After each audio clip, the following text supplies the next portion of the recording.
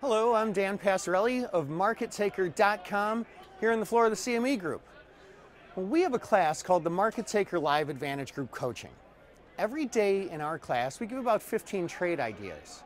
One of the trades we talked about today was in Lululemon, symbol LULU, otherwise known by many traders as Lulu. Well, Lulu just recently beat earnings, and it looks like it's on a tear upwards. The $53 a share level was a resistance area. Now it's forming a bullish base at that area.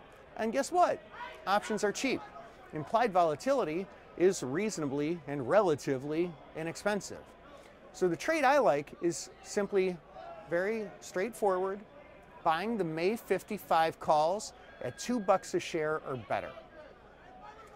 If a trader buys calls outright in this manner, the trader has limited risk and unlimited profit potential. The most I could lose on this trade would be $2 a share, although I would place a stop to ensure that I didn't lose $2 a share. I would place a stop about 50 cents lower than my entry price, so I would get out and sell these calls for $1.50 if the trade goes south and goes against me. However, if it goes my way, I would strive for a leverage profit. I wouldn't just try and make 50 cents, I'd try and make at least $1 on these. So I'd strive to make at least a 50% profit, and hopefully in a pretty short amount of time, because time decay, also known as theta, is going to be working against me.